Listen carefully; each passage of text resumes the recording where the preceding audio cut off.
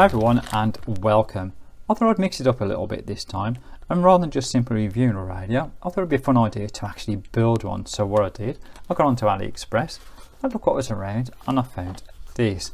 This is a little personal FM radio receiver kit that I found, would you believe, just for £1.17 plus 78 pence shipping. So in other words, you can get yourself an FM radio kit for less than £2 or $3 US, which I think is really good value.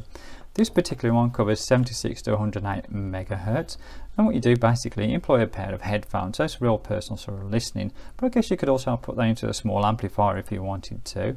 It just employs a small circuit board, and it employs also push buttons for doing the scanning up and scanning down, off and on for the actual power, and then volume up and volume down. The main heart of this is an RD5807FP chip.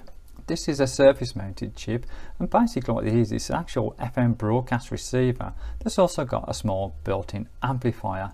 And what I'll do, I'll actually put the circuit diagram on the screen just so you can have a look at it.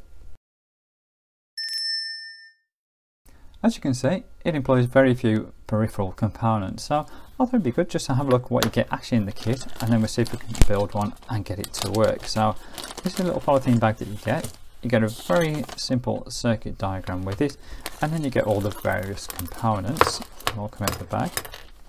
So you've got your little holder, that's your little battery holder there, and then you've got your PC board, and the idea is just tie wrapped onto that, and then you can utilize that as a little personal receiver. So you get all the actual sort of peripheral components, and then you also then get the actual surface mounted chip. Hopefully you can see that. And that's going to be the fun one to solder, and if we can solder that, then everything else shouldn't be too much trouble. So let's get on with the build.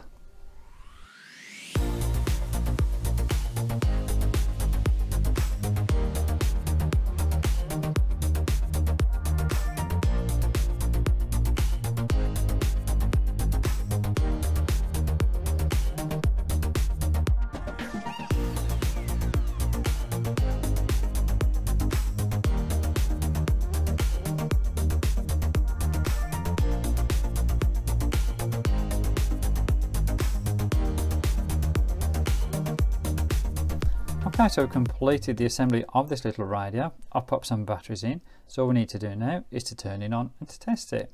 One little thought might be going through your mind is, where's the aerial? You'd expect some kind of a throw-out aerial. Well, the designers have actually come up with quite a neat solution to this.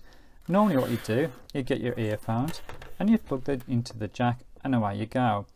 It's when you plug them in that the leads on your earphones actually turn into an aerial, so it's a rather neat solution to that problem. However, we can't use earphones on this demonstration, so instead what I'm going to do is utilise this.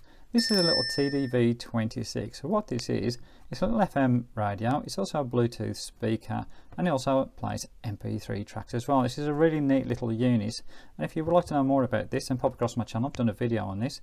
So what we're going to do is take advantage of the auxiliary in there, plug the two together, and then see how the radio performs. So I'm going to connect it up.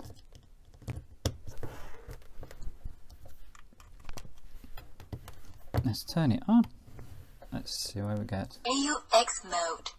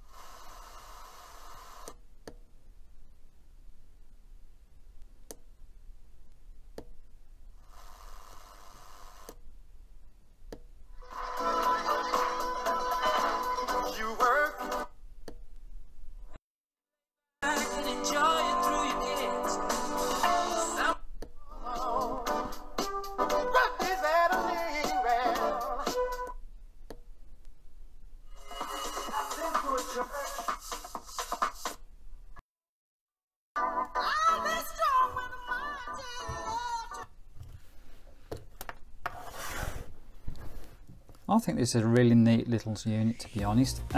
Doesn't cost very much money. It's good practice for the soldering, especially with that surface mount chip, and you end up with quite a useful and usable little personal FM radio. Hope you enjoyed this. If you did, then pop across my channel. There's plenty of other videos, both on some classic transistor radios and some modern ones as well. As always, appreciate you watching, and I'll catch up with you soon.